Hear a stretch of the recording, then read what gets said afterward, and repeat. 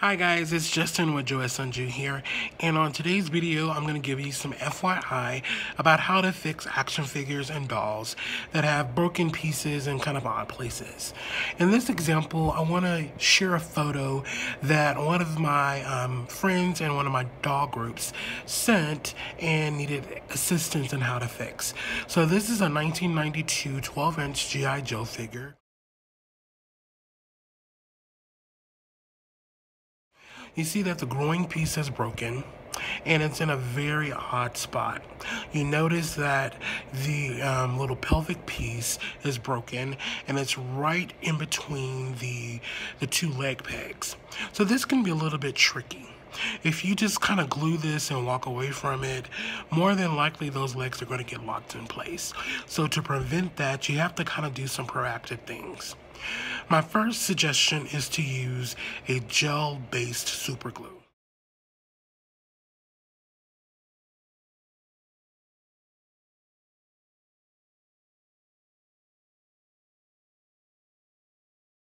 So why gel-based? Well, gel-based glues allow you to have more control and they don't run. Because what can happen, the glue can seep into the cracks and then into the joints where those pegs are, and then it can just lock the legs in place. So using the gel kind of aids in keeping the glue in the right place, and then even if it does seep, it's more than likely less will seep into those cracks because it's a more controlled base product. So gel glue is number one.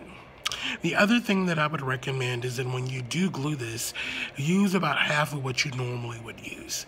The reason being is you have to overcompensate for the fact that the gel glue is going to spread.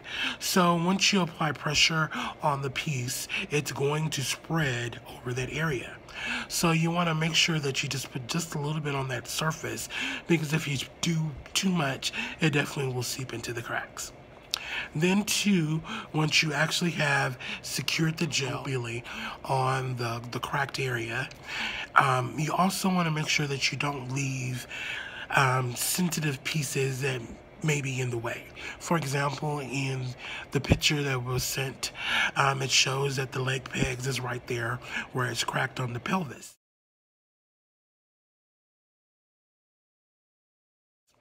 So to prevent that from sticking, what you would need to do is to actually move those legs up and down or side to side, and what it will do is it will aid the process of making sure that any residual glue does not keep that in place.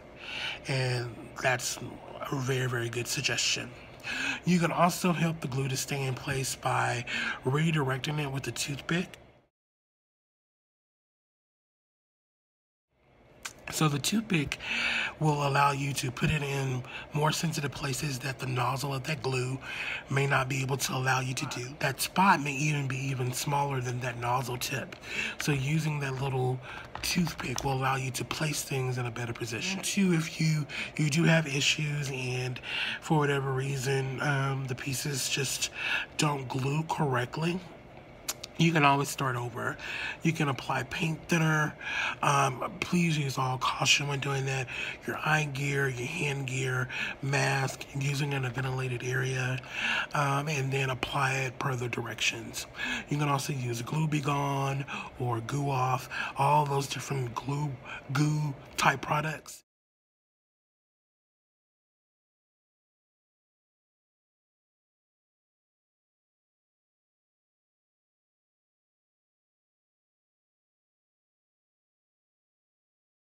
They're made to reactivate adhesives because they're oil-based, and that's what reactivates glue. So do that. And then one last very key suggestion is to make sure that you cure it correctly. So most glues, especially when you're gluing plastic or acetates, you have to allow it to cure for at least 24 hours. Per your glue, it may be up to 36 or 48 hours.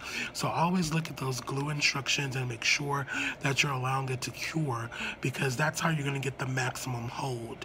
And that maximum hold will help also ensure that you're not damaging the seal of that adhesive, and that you're not just gonna, again, break it very easily again. So those are my key steps for fixing your action figures, your dolls, your articulated figures. Number one, use your gel-based glue. It'll help things to not run and stay in place. You can redirect it with a toothpick. If need be, if you need to start over, use your oil-based paint thinner or Goo Off product or Goo Be Gone, whatever it may be. And then lastly, but not least, make sure that you follow the curing instructions for the glue product to make sure that you get maximum hold. So hopefully that all works out. Let me know if you have any more questions, and I'll see you on the next video. Bye, guys.